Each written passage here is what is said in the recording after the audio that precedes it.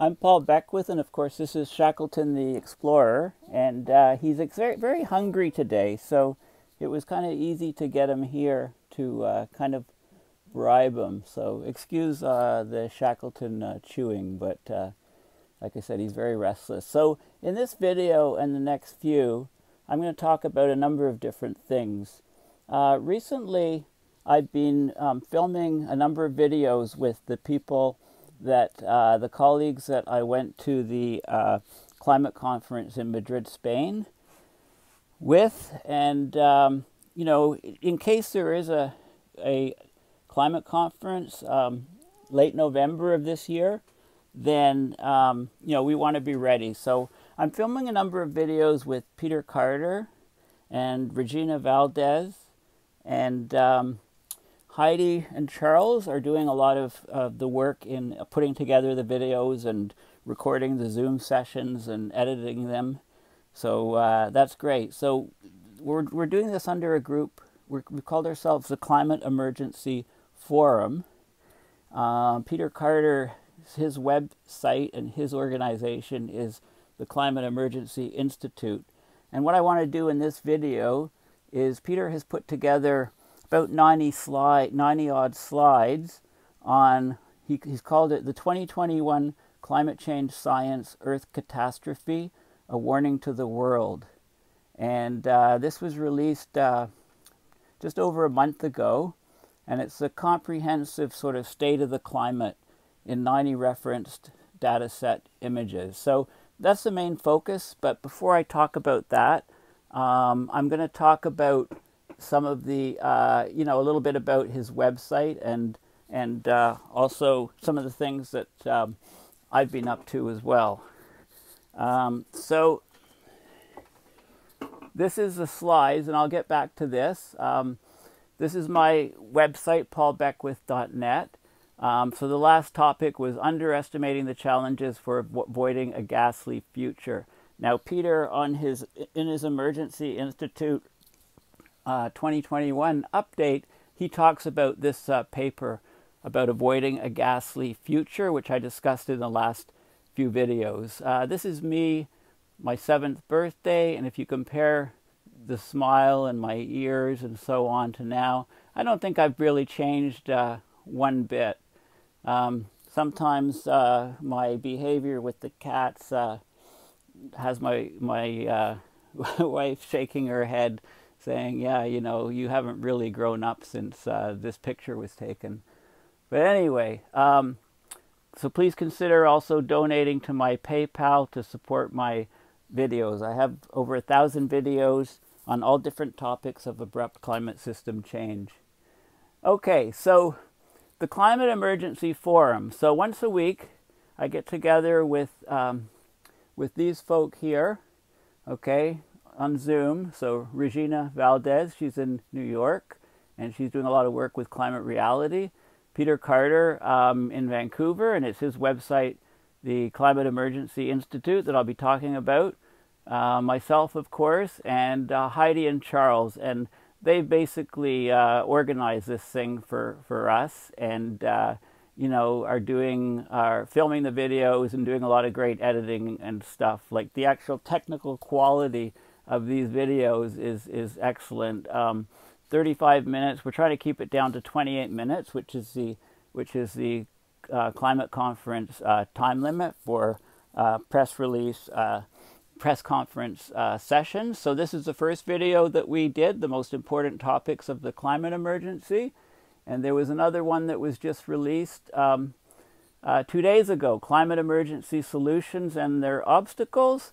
And the next one will be the global ocean crisis, and then followed by the global cryospheric crisis. So one of these is coming out a week, so I highly recommend that you subscribe to these videos, and they're excellent excellent viewing. Okay, so Peter Carter's site is the Climate Emergency Institute. If you just Google climateemergencyinstitute.com, okay, this is his site, and there's all kinds of information on this site. But what I'm going to talk about in this particular video is there, down at the bottom there, there's 2021 warning. So if you click on 2021 warning, then you get this, the 2021 Climate Science World Warning. Okay, so the team, you know, there's Peter, there's a bunch of different people. I'm on here, and Regina's on here. And of course, Peter is the director of the Climate Emergency Institute. Okay, so what's being done is, you know, through the guidance of Peter, lots of people have been contacted on the UN Security Council, and they've been written to Joe Biden's election campaign in the first week he was president, and many of the UN member states gathered virtually February 22nd to 23rd for the 5th session of the UN Environmental Assembly, UNEA 5. So this is the world's top decision-making body. These conferences are attended by government leaders, business, civil society, and environmental activists. So it's basically making sure that they know what's going on in terms of how dire the climate problem is. There's a link here to the slides, which I will show you in a few minutes. There's a group called Facing Future here, which is an excellent group, and I'll also show you. Okay, so the Facing Future group is here. This is the website, Facing Future Earth. So Stuart, my colleague Stuart Scott is the executive director of this group, and Heidi and Charles are also doing a lot of work within this group. So there's lots of videos and lots of information, really good interviews with people on all different topics. So I highly recommend you check out that website. And there's also scientists warning, world scientists warning of a climate emergency. And again, lots of content, lots of information and stuff there. So I'm just giving a plug for these sites basically. Going back to the 2021 climate science warning, there's all kinds of, the objective of course is to stop the collapse of the biosphere, which is already in progress. In fact, it's accelerating. And, you know, we need to mobilize the world to take action. So that's the whole push is to do that. And, you know, we need to halt fossil fuel subsidies right away, halt the greenhouse gas intensive subsidies to the agricultural and food industries, et cetera, et cetera, et cetera. And there's all kinds of, here's contact information of many of the UN Security Council members, their emails and their contact information, their addresses, etc. So if you want to help with that, then send a message to Peter Carter. He's on Facebook and Twitter and everything, or I can put you in contact with them.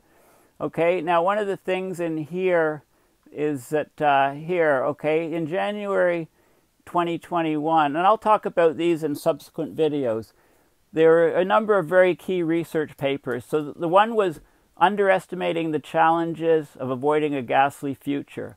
Okay, and I did a number of videos on that, very, very recently.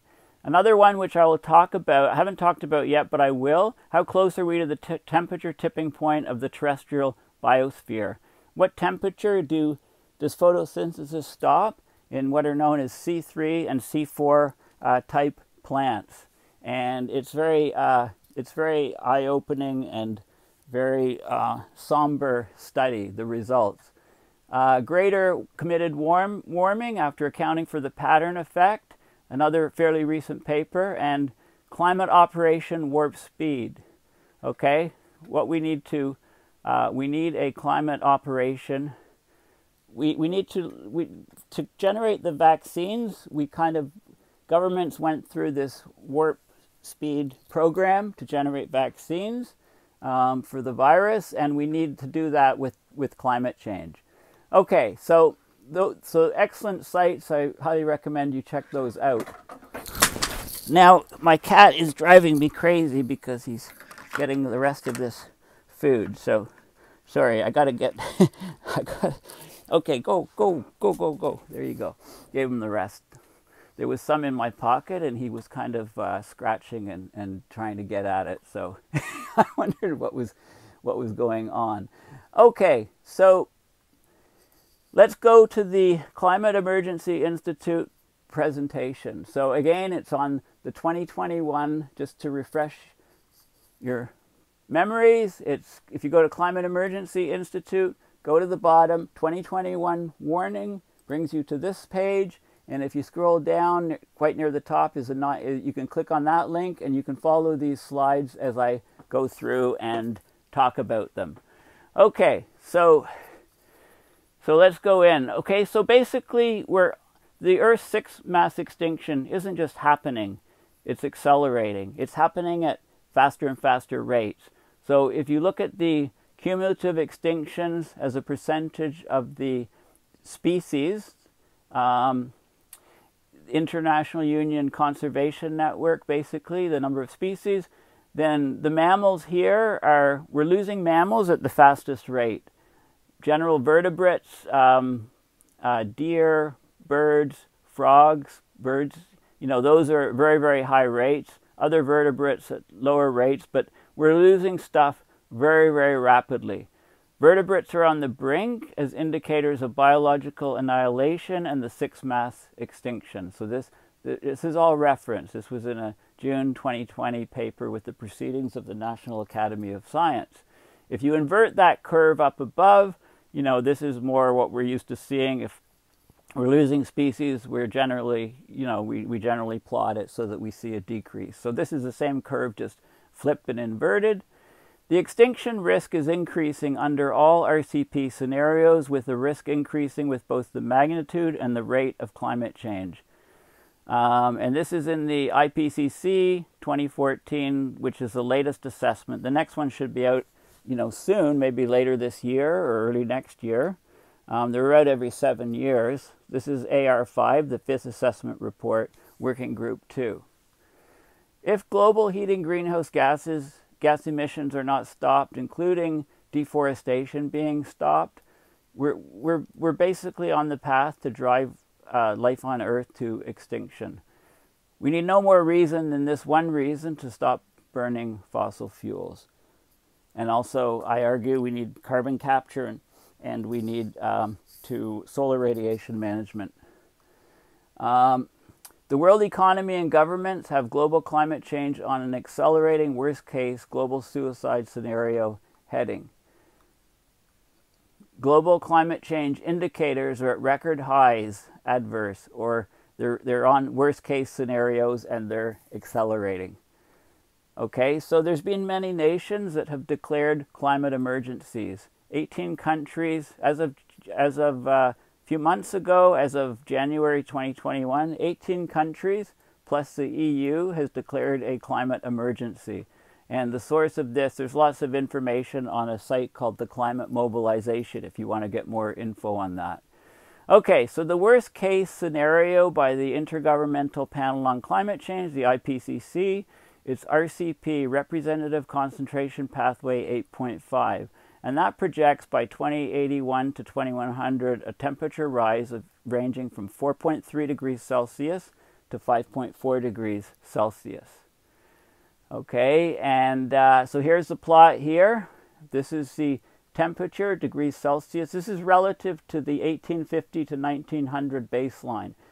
So again, if you want to make this go back relative to 1750, you need to add 0.3 degrees. So we're right here, and we're heading up.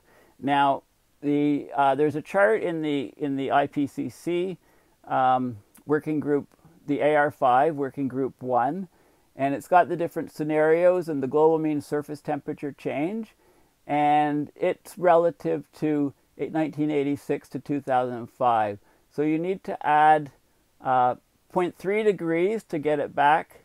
You need to add 0.6 degrees basically, because of the shifting baselines. So 2.6 degrees by 2046 to 2065, 4.3 degrees by 2081 to 2100. The worst case scenario. Now, a lot of these models, they don't account for the amplifying feedbacks and the higher climate sensitivity that we're seeing. So that brings the temperature up. So this is accounting for those. This isn't, and it brings us to 7.8 degrees Celsius Thank you for listening. I'll continue in another video.